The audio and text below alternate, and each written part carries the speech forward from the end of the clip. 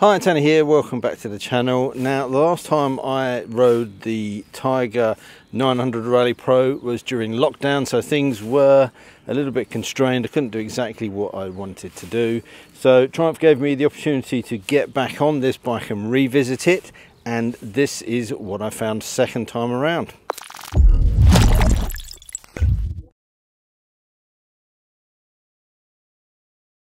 Now, as usual, because I'm revisiting this bike, I'm not going to go through all of the stats and everything that's on the bike or the equipment. I probably will mention the key ones as I'm riding about, but you can't avoid it. But if you want to see all of those stats, there's obviously plenty of videos out there that do that, and you can go and have a look at my initial review, which I'll put up in the top corner here. But this is all about what it's like to ride and what it's like to live with. I've had this bike for around about a month, and I've ridden it on town roads and country roads and the motorway, so that's going to be the basis for this review. So let's start by talking about what it's like around town, and that'll give you an opportunity to talk to you about comfort and stuff like that. Yeah, the riding position, very comfortable, as you'd expect, quite upright, very comfortable seat, quite a lot of nice padding on that. I think it's an improvement over the old 800 which I used to own. Can drop into two heights, 860 at its lowest, 880 at its tallest. Very easy to do, it's just a couple of clips underneath, pop it out and away you go. So far I've found that to be pretty good, but it gives you a nice upright commanding riding position, particularly around town. On this particular model, that two-piece seat is heated, so you have a little button on the top here to switch the rider's seat heating on, and there's a button at the back for the pillion to control their own seat. But yeah, very nice riding position, instantly comfortable. I do feel I'm reaching a little bit on the bars. I've had the bike for about a month or so, and I still haven't quite got used to that. Easily remedied, either roll the bars back a little bit more to bring them a little bit closer to you, or have a mess around with some risers that are adjustable. It's not a problem, it's just I've noticed it compared to my own KTM 790 and other adventure bikes that I've ridden.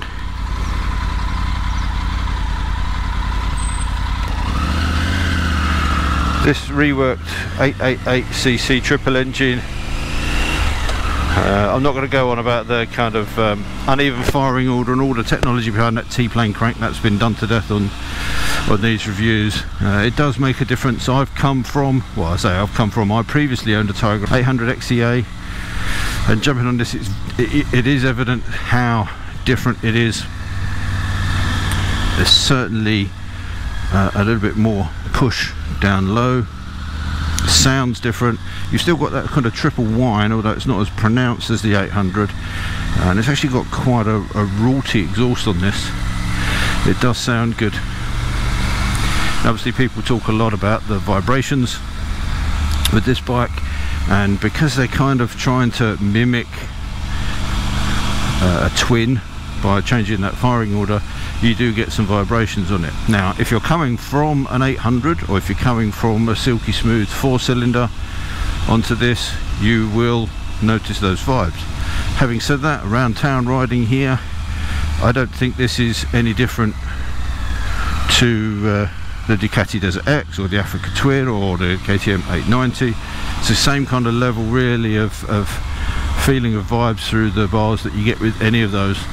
So I think some people have been a bit unfair about that. Certainly at these sort of speeds and around here, I don't find it a problem at all. I actually welcome the change in the character of the engine. It's got a really nice soft feel off of the bottom. So throttling puts them in road mode at the moment, which is one of 6 modes.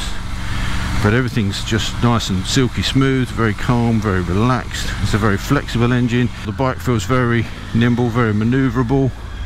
It's relatively slim, obviously quite wide bars, 930 I think they are. So we've got some width in those bars.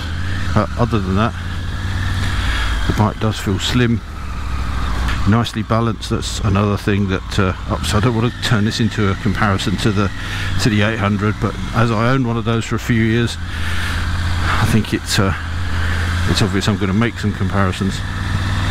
This bike feels much less top heavy actually it does feel less unwieldy than the 800. They've done a good job with that. Obviously there's loads to talk about in terms of the kit that's on here, and again, as I said at the intro, I don't want to go through all of that stuff, but yeah, the Rally Pro really does put everything on. Heated grips, heated seats, centre stand, fog lamps, 6 riding modes, but you get all the bells and whistles on this, and you should do really, on the basis that it is £14,195 if you choose the white one. If you go for the Sandstorm, which is this, you have to add £200 onto that at £14,395, and if you go to the matte khaki, that's a further £100 on top at £14,495. It's a fair old whack of money, but I don't think on this bike you could really want for anything else. You've got everything that you need. It doesn't come in as a massive behemoth as a bike. That weight saving that Triumph's done has made a big impact. This is 201 kilos, I think, dry. So by the time you've got oil and fuel and everything on, I don't know what you're at, about 220, 222, 224, something like that. So in this class, very respectable. So we'll get out of the town now onto some twisties, which is where I love to spend a lot of my time, and this is where that triple can start to open up.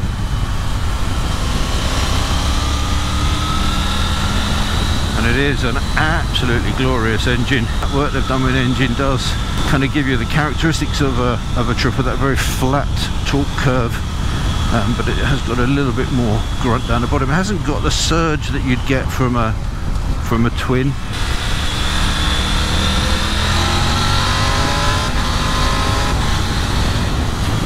Quick shifter comes as standard on the Rally Pro, and it is fantastic. I've not had a single issue with it. It is super slick. Hats off to Triumph for that one. They've done a cracking job with it. Up and down with an auto blipper.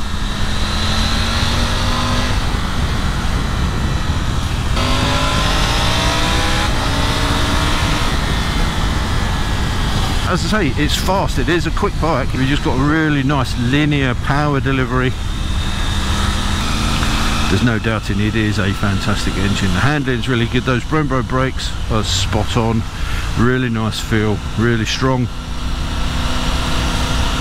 The tyre choice are Bridgestones, and I have to admit that I'm not massively a big fan of them in the wet. On dry roads they're great. These are pretty good on gravel. On wet I just don't feel like I'm getting enough feedback from them. I've had a couple of little moments on, on wet roads, admittedly wet roads and sort of a little bit mud and road and field grime and stuff on them, but they're not my favourite, but they're not horrible by any means. So let's cover off some other bits and pieces with the bike. The TFT screen, as you can see, nice big screen. As I said in my original review of this, it's a really clear screen, lots going on, very easy to read. I just feel like Triumph have kind of wasted a bit of real estate somewhat with this. You can obviously change the design on this, but you've got this kind of big bar kind of rev counter on each side. I just think they could have made better use of the space. It's, that's a personal opinion, it's a personal thing. I don't dislike the screen, I think it's good. It doesn't glare in the sunshine, it's very clear, it's great at night, it's not too bright. And this bike has the My Triumph connectivity system on it, so you can control your GoPros, you can take calls, you can listen to music, and you can use turn-by-turn navigation using the Triumph app. Now I will be honest, and I'll have to say that I did struggle with that a little bit. I'm no Luddite, I'm pretty good with tech, and I managed to pair my phone with the bike. That was really easy. Just go into pairing mode, and there's an option here we can go to Bluetooth pairing, and it just did that straight away. Open my Triumph app, planned a route using What 3 Words to the Triumph Visitor Centre. All very good, gave me a few options. I picked one Went to start the route and the phone told me that it wasn't connected to the bike, but the bike said it was connected. So I had several attempts at getting that fixed. I kind of unpaired the device and got rid of all those connections, went through that process again, connected really easily, opened the app, phone not connected. I think on the fourth attempt at doing that, I just gave up and said, you know what, I can't be bothered with this. So I can't show you the turn-by-turn navigation because it just peed me off so much that I couldn't get it to work that I didn't bother with it. But if you're in luck and it works, it's probably a very good system if you want to use that. It's nice to know that that's all included in it. But for me, it just didn't work. Here comes the car.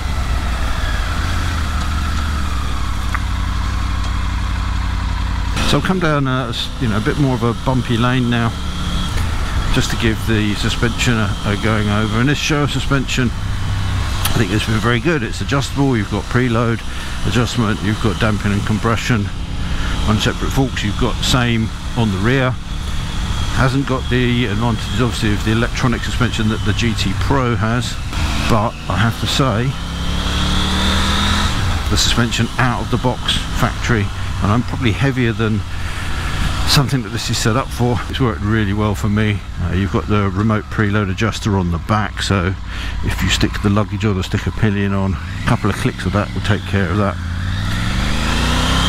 It's nice and sure-footed, even on sort of bumpy roads like this mid-corner. It's very sure of where it's going. It's a very easy bike to ride, very confidence-inspiring bike. It's plush, but on a firmer side, which I think is good. Something like the Africa Twin is plusher, but is softer and is noticeably softer. I think this gives you a really nice balance between the two. So it's not so firm that it's shaking your fillings out and it's too racy, but it's very well damped.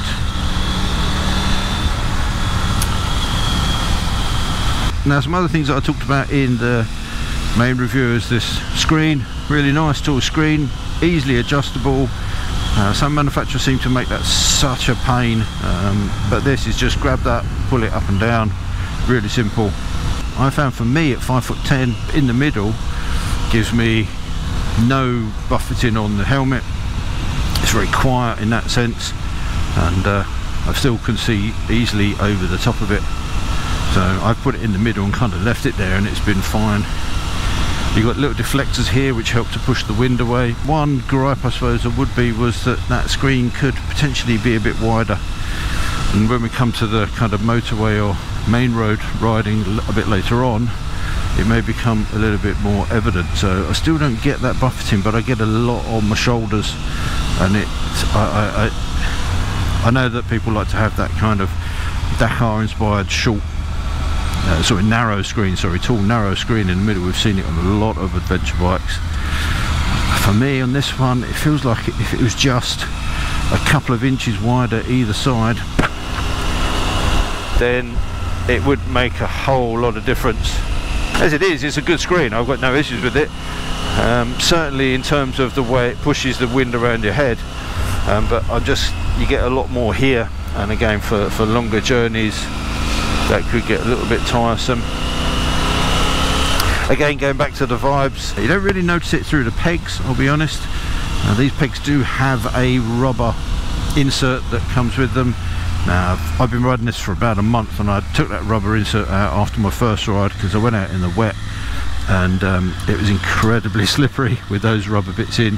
But thankfully you can just pull them out and pop them back in as and when you need them. So I've got them in today because it's dry. As I mentioned in other videos, I'm not blessed with a lot in the way of off-road opportunities around here. It's mainly green lanes. I'm riding at the moment with an ankle injury, so I've taken the executive decision to stay out of that, because if I get myself into trouble or it starts getting tricky and I've got to kind of dab my feet, I don't really want to do that. It's painful enough changing gear as it is.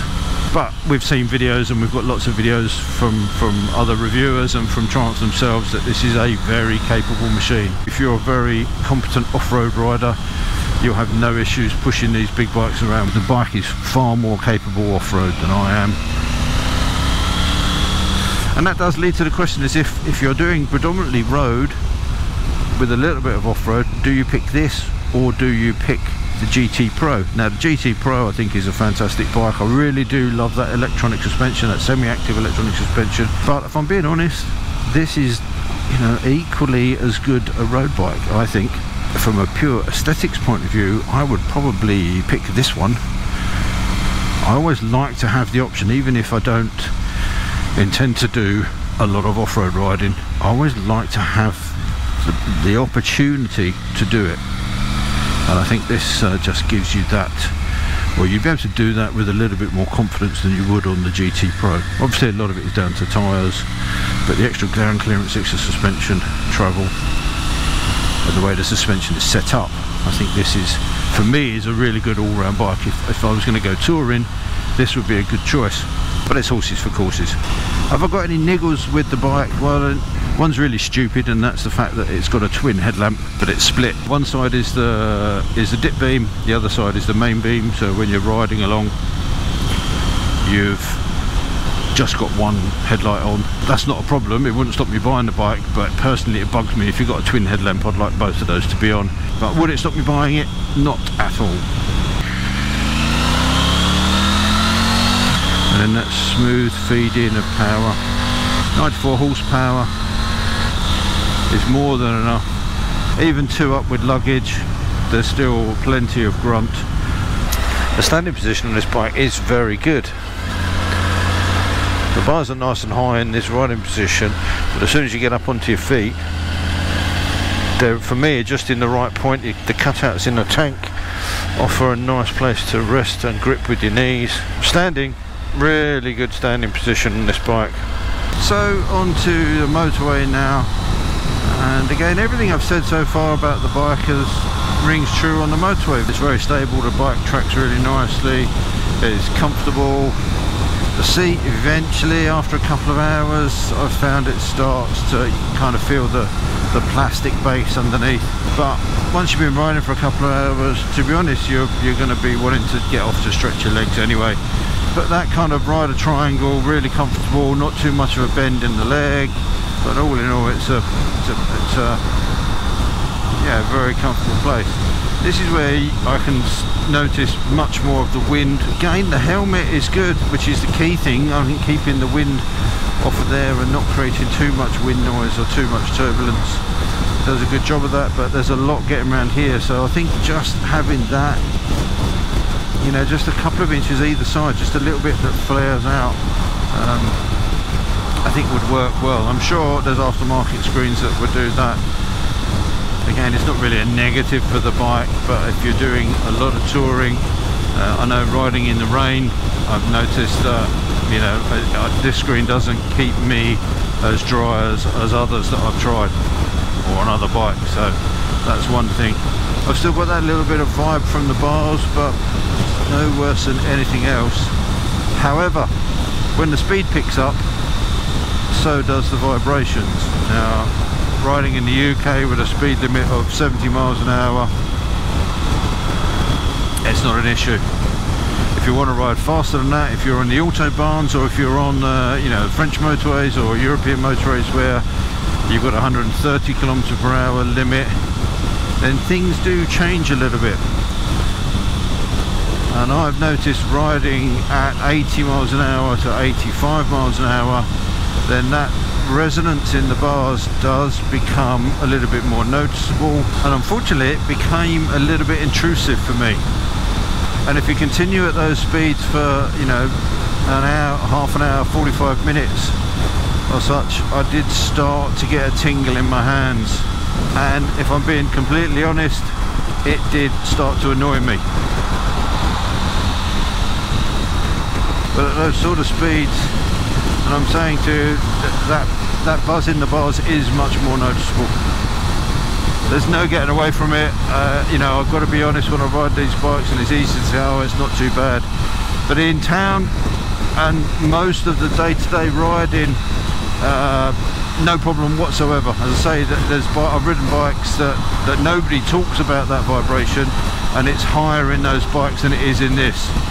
Once you get above 80 miles an hour, it's 85, it does become more noticeable. Whether that'll make a difference to you or not, I don't know.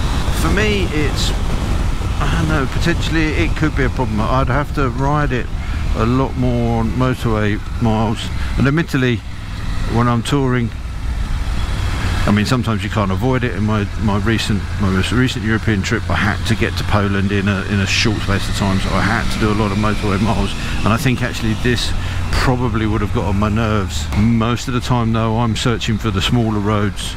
I don't mind if it takes me twice as long to get somewhere, as long as I'm having fun. Is that a big drawback for that bike? For this bike, is that the straw that breaks the camel's back in using this as an all-round bike? I don't think it is, no. The engine is fantastic as an all-round bike that is going to munch miles on the motorway, do A roads and B roads. It's still a fantastic bike. I would urge you, if you are interested in this, is to go and ride one and give one a good ride. Don't just, you know, if you've got, most times obviously you only get a chance from a dealership to get out for an hour or so, but make sure you get at least 10 or 15 minutes on a motorway or a big A road where you can get up to those national speed limits and see what you think. It is a very capable machine. It's good fun to ride, it's comfortable, it's got all the kit on it. Triumph have done a very good job at this. So really it's a bike that's equally at home pottering and filtering around town. Out on open roads like this, it is just superb to get that engine singing. Really, really nice. Little nadgery sort of country lanes, again really easy to control, very neutral, good at slow speeds. And then out on the motorway, again, aside from the kind of the intrusion of the vibrations from the bars, a very capable machine. So if you want an all-around adventure bike that does a bit of everything, I think this does particularly well. You know, if you buy this bike, in terms of accessories, all the stuff you'd ever want to put on it is kind of anything to personalise it, or luggage. There's nothing else that I can think of that you would need on here. It is all in all a very, very good bike. So I think that's pretty as much as I can say on the bike. I've talked about it in town, I've talked about it in the country and on the motorway, so I'll hand back to me to wrap up. So there you have it. I think I've covered all of the key points on this, and this Tiger 900 Rally Pro is definitely a very well-rounded bike. It does everything particularly well. No bike is perfect, there are some issues. Those vibes could annoy some people. As I say, around town and for most of the riding, I didn't see any problem with it. Extended time at higher speeds, it starts to get a little bit intrusive. If you'd like to see more of these reviews, don't forget to hit the subscribe button and that notification bell. And until next time, thanks for watching, take care, ride safe, and I'll see you soon. Bye.